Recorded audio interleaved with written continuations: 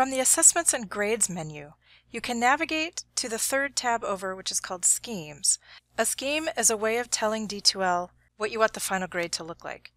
In this example, percentage is checked, which means the grade will simply appear as a certain percentage of the points out of the total points available. So if I go back to my Enter Grades page, I'll notice that in my gradebook, the final calculated grade is showing up as an 85.71% because percentage is my scheme.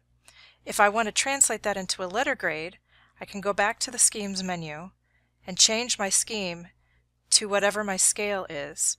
One of the most commonly used ones is 90, 80, 70, 60. You have some other ones to choose from here.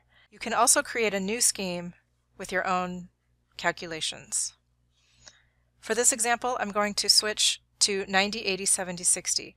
To select this as my grading scheme for my letter grades, I navigate over to the check mark in the Set as Default column, and I click on the check mark that relates to the scheme that I want. I'll click Yes to switch it as the default scheme. Now the check mark has moved into the default scheme column.